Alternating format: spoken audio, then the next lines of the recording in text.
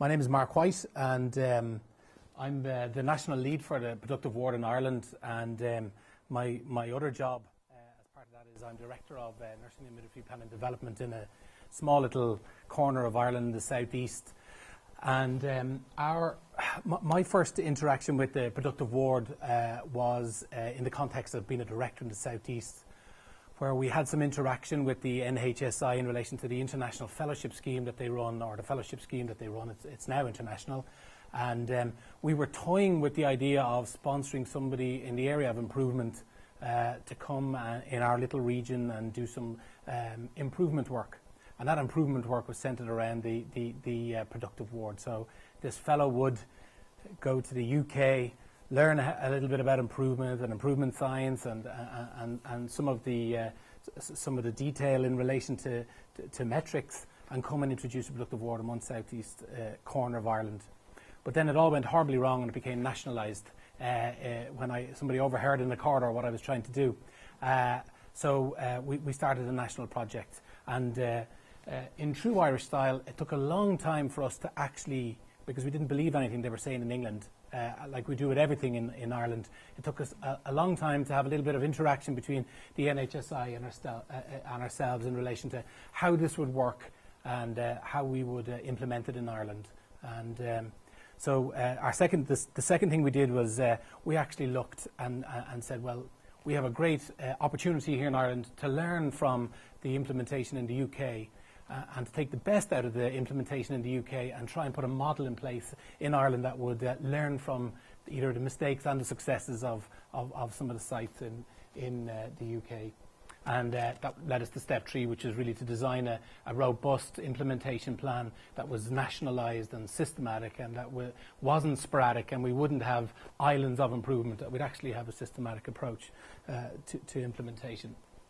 So learning from the experience of others wasn't just some of the interactions that we had with our UK sites. We're also very lucky in the Republic in that we have up in the north of the country, the Northern Ireland, who had experience with the Productive Ward since 2008, 2009. And some evaluations had been done in Scotland. Some evaluations had been done in the Health and Social Trust in Belfast. And we also have the national evaluations around implementation from the NHSI and the National Nursing Research Unit in King's in London. And they were quite valuable pieces of information that we took. I also at the time had some interaction with Saskatchewan, with Kyla Avis in Saskatchewan, who was trying to implement a national Productive Ward project in Canada. So we were quite advantaged in that we were taking our time and looking at how this could happen. And as part of that process as well is I'm quite inquisitive by nature, and I thought, well, it can't all be good news. It can't all be sponsored, collaborative reports between the National Nursing Research Unit and the NHSI. So we decided to do a full literature review. And so that literature review looked at there's only 15 peer-reviewed papers in relation to Productive Ward, but there are lots and lots. In fact, there's about 90 to 93 anecdotal, lived case studies about Productive Ward in the nursing press, so in the Nursing Times and the Nursing Standards, and some of the various international nursing journals where people would write maybe a little case review or an experience. So we looked at those, and we also noted that 2 of the peer review journals were also by people from the research teams that were on the sponsored NHSI NNR team as well. So we took that into account. So in terms of implementation and experience, there was about 29 papers that we used in relation to developing an implementation plan or messages in relation to implementation from the non-peer reviewed journals. we came up with an implementation, some key characteristics around implementation. Some of these are mentioned in the NHSI top tips, but some of them are gleaned from the lived experiences in the case studies and some of the peer-reviewed journals. And for anybody who's been involved in implementing the productive ward here, this stuff, you'd say, God, yeah, we absolutely, we know this and we need it. So it's in relation to people's experience of requiring appropriate training and support, making sure that there's proper project planning and project management, making sure that there's leaders and the role of leadership, both from project leader to ward leaders, and also at a macro level, leadership in relation to driving this whole thing forward. Corporate management and engagement and support, making sure that it's not just a nursing thing, that it's actually an organisational thing, and that there's some sort of commitment in relation to finance and human resources that are committed to the project. And the other thing is a little bit what we're doing here today, engagement and communication about the message and getting through, and ensuring that when we do choose ward leads and we do choose project leads in each of our sites, that they're the type of leaders that are enabling and empowering. And we designed that model, and we thought, well, that model is not just for, and it can be used for implementation in site-specific, but it also helps shape our national project plan.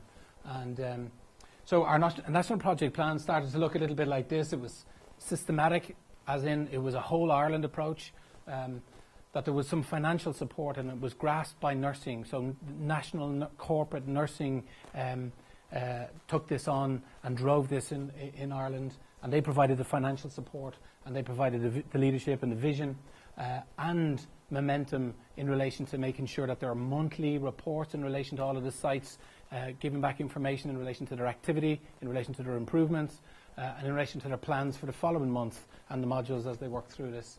So we had a real structured rollout plan. We made sure that there was appropriate training and support, and through our literature review, it was quite evident from the lived case studies that most of the sites and the interactions of people with sites preferred external, neutral training and support instead of an internal, somebody being trained up internally and delivering.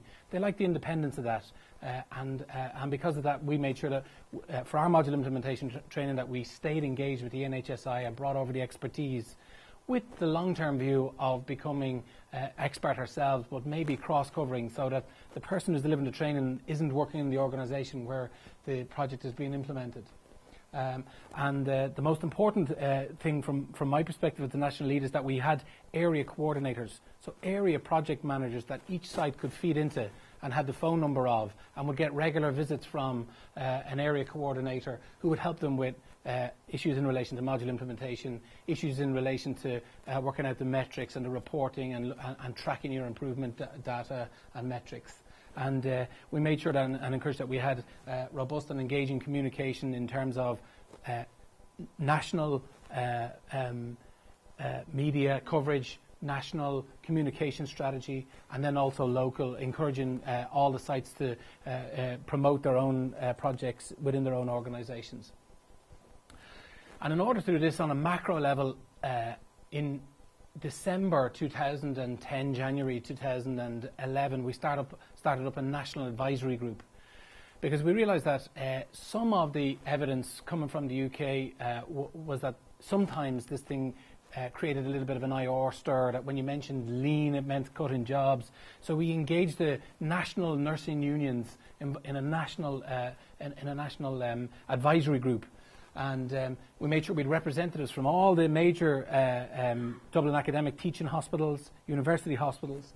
We made sure that we had all types of, and the register were represented, public health nursing, mental health nursing, and general nursing, and all sat on this large national group that would meet once a quarter during the startup of the project. And we also included, because we're multidisciplinary, national therapy leads, and we also had representatives from the HEI, the Higher Education Institute and University sector, who would sit in and help shape the project as it went forward. And they helped set up the National Implementation Group, which are the doers. So the advisory group were the thinkers, and that's thinkers, not tinkers. and the National Implementation Group are the doers, and they were charged with and mandated with rolling out this project nationally. And then we have our productive ward sites. So I'm the chair and lead of the National Implementation Group. We meet on a monthly basis, and we take advice in relation to our rollout and our projects from. We also have a Teapot project, the Productive Operating Theatre project, but we also have advice and guidance from our national leadership centres, some key national directors of nursing, the national clinical programmes people. Our NHSI fellow Lorraine sits in that group, and we also have support from a business project manager who helps us with our national reporting mechanisms, our national key metrics, and our improvement data that we can show nationally where all sites are moving towards. And we have 8 area coordinators, 2 area coordinators per HSE area. So if you can imagine Ireland and divided in 4, there's 2 area coordinators that manage those sites. And I really can't overemphasize the importance that role has, so that sites can feel that their project team in a site can contact and have the support of somebody at a regional basis who has access to training, who has access to the National Implementation Group. And in the end, and somebody asked me downstairs in relation to this, we started off these monthly national groups talking about all the improvements that we were doing, and now we actually only just talk about the sites that are having issues. So most of our focus when we meet monthly is in relation to overcoming some of the obstacles in sites that are having issues, and when we will plan our next lot of training and start up our regional network events. Because one of the advantages of having sites reporting into a region is the learning that can take place between sites. So most of the regions have had a couple of days after their training where they come together and learn from each other in terms of their implementation to date. So and some very novel and innovative ideas get exchanged at those dates, at those events. Yeah, most of the area coordinators have between 3 and 4 sites that report into them and that they would regularly visit. Lots and lots of schematic diagrams, but so those 4 sites are represented here. We did learn from the experience of the UK, and we did take all of the good things in that, you know, in the executive lead guide, there is a guide in terms of project team for each site. And in Ireland, we made sure that obviously there was an executive lead of the steering group who's usually the director of nursing, but that there was a project manager in each site. And in Ireland, where most of the larger hospitals would have a practice development facilitator who would help with nursing practice projects, who would help with innovative projects and some research projects. So we made sure that person who was very experienced with change, very experienced with improvement work, and very experienced with working with staff was the named project lead, whose job it was is to enable the module work that happens at the in most of the sites. Now, in some of the sites who don't have practice development facilitators, that can be an assistant director of nursing or a senior clinical nurse manager. Also some of the good stuff that we took from the executive guide is the importance of the project improvement facilitator. So most of the steering groups have a very senior member of staff who's a fixer, who's a doer, and so if the wards are coming into issues in relation to requisitions going down and not being listened to, or if they're looking for money to sponsor or to organise training, that there's a fixer. And they're generally an assistant director of nursing who report to the steering group, whose job it is to try and enable and speed up the process so that the ward managers, who are the ward leads, don't get too caught up in trying to beat the system, that they have help and a buddy to try and get them through the system. And then we have the ward leads. I suppose one of the great advantages that I found was having the same systematic setup in every single organisation. So every organisation has a steering group, and they nearly all mimic and mirror each other in terms of their makeup. So that if there is a problem, we can say who is the project facilitator, who is the project leader, and it's their job to do X, Y, and Z. So it meant articulating the project and articulating the key roles of the project a lot easier, because we knew exactly what their roles should be in each of the hospitals. The other key element in relation to Ireland's systematic approach to productive ward is we were very, very, very careful about how we chose our sites. Our initial site selection, we put out expressions of interest. So not anybody can be a productive ward. And we introduced a readiness checklist so that when somebody did express an interest to take part in this productive ward project, we met with the organisation, we met with the senior management team, and we went through the checklist to make sure that there was leadership at executive level, and this just wasn't a nice or sexy thing to do, that they really, really wanted it. But not just that when we met the Director of Nursing, as has been the case, and I found that the directors of nursing might want it, but the team may not want it. So sometimes they put their hand, people want to be part of a national project, and then when you go and you do when the area coordinator goes and meets the site, they realise, well, this isn't actually, nobody's spoken to the ward about it. This is the Director of Nursing's idea of having a productive ward. So we actually had 54 initial expressions of interest, and only 17 met the criteria for phase 1, because we went through every single one, making sure that we had showcase wards, and in practice development terms it's called working with fertile ground. So we made sure that the sites that we worked with were fertile ground. So we made sure that there was a culture of continuous improvement. There was some sort of capital commitment, even though I found in most of my experience with sites to date that